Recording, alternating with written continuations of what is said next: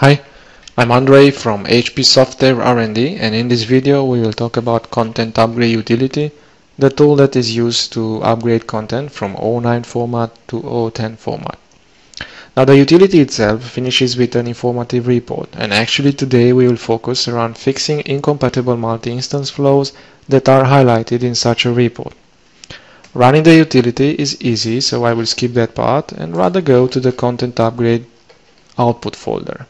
As you can see, I have here several folders and files, and the best thing to do is to open the Content Upgrade Report HTML file. Most likely there will be a section called Require Action. As you can see, I have one here, and as you expand it by pressing the Show Hide, you will get to see the list of all the problems that appeared during the upgrade process. If you have a section called Multi-Instance Flows, like we do, you can expand it and get the list of all the affected flows. So what next? The best thing to do would be to return to the Content Upgrade Utility output folder and identify the content folders.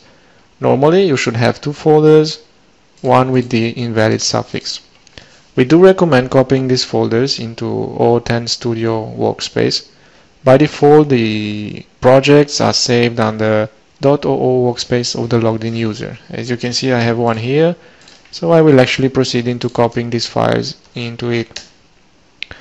Great, now I will go to the O10 Studio and actually import my projects there.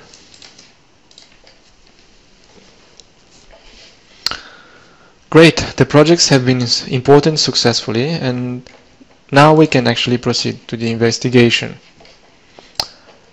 We will return to the Content Upgrade utility and copy one of the affected flows in order to search it in O10 Studio.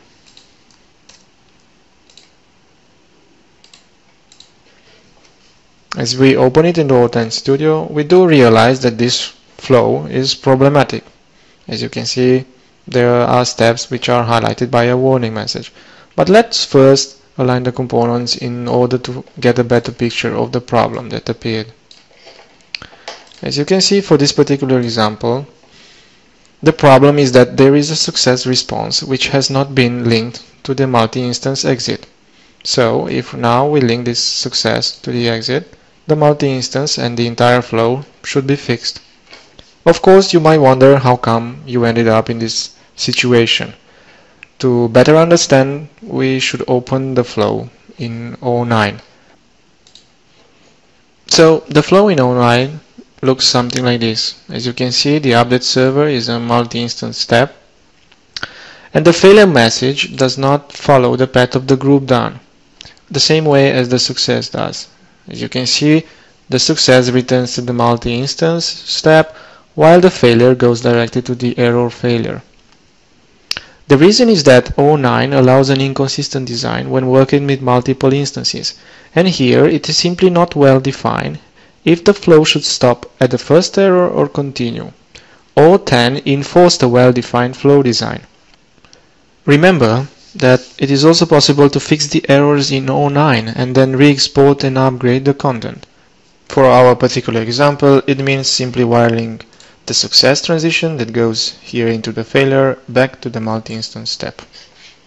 For more information about the upgrade, visit our upgrade page on the community, where you can find more videos and guides making your upgrade simple and easy.